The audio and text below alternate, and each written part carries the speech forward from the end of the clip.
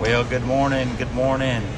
This is a little early this morning, but I'm not able to go live at 9 o'clock. But thank you for joining us here at 8:30 today. And might wait just a few minutes and see if some folks are able to join us. But obviously, you can watch this not only live, but you can watch it archive on Facebook later today, and you can also watch it on the Realm app. We'll put a link on there on our YouTube account. But thank you. We are getting so many comments about people who are looking forward to this, and I'm just simply here to say something good about God. I want to give you a word of encouragement, and I want to thank you. Some of you are making comments. I appreciate you putting a comment right there because it lets us know that you're watching, and we're all going through this thing together.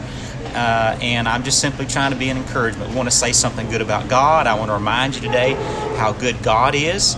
And so thank you for joining with us. I hope this is an encouragement, and I hope that you're sharing it and letting folks know about it. But Pastor Tad, why are you doing this? Well, the reason is we're not able to meet together at the present state we're in. We're not going to be able to meet together on Sunday except by way of the media, and we're not able to meet together on Sunday or Wednesday or during the week.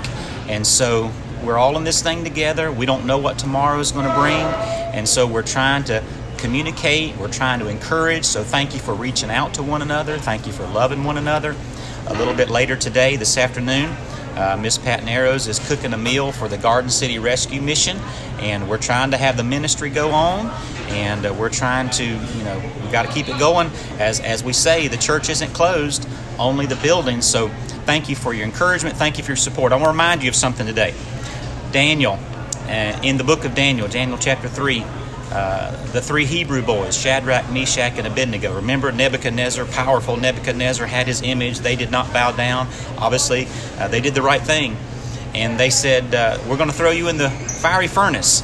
Remember what those boys said? Remember, they said, O King Nebuchadnezzar, our God whom we serve. I think it's Daniel 3:17. They said, our God whom we serve is able to deliver us. And you know what? They were cast into the fiery furnace, but God delivered him, and he showed up. Remember, there weren't three.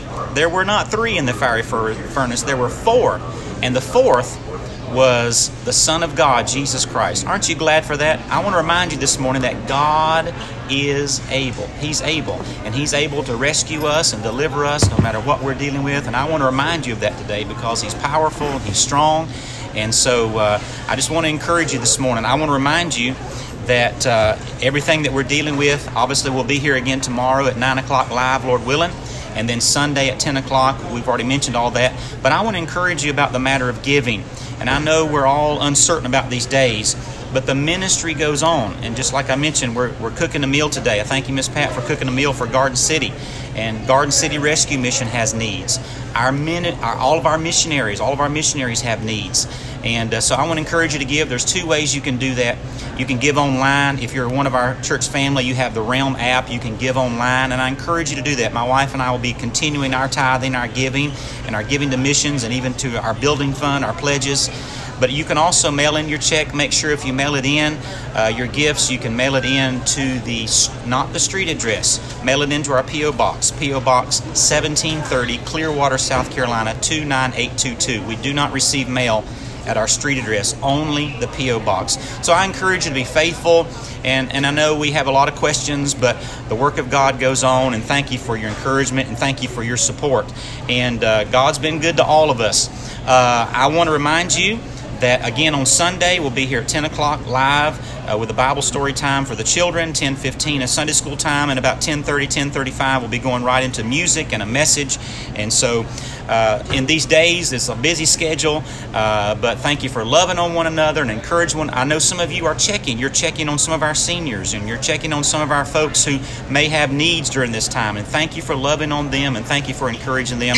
God bless you. I hope that you have a great day, and Lord willing, we'll see you back here together again tomorrow at 9 o'clock. And remember, Lakeside isn't closed, only the buildings. And I want to encourage you today to say something good about God. Amen. Have a great day.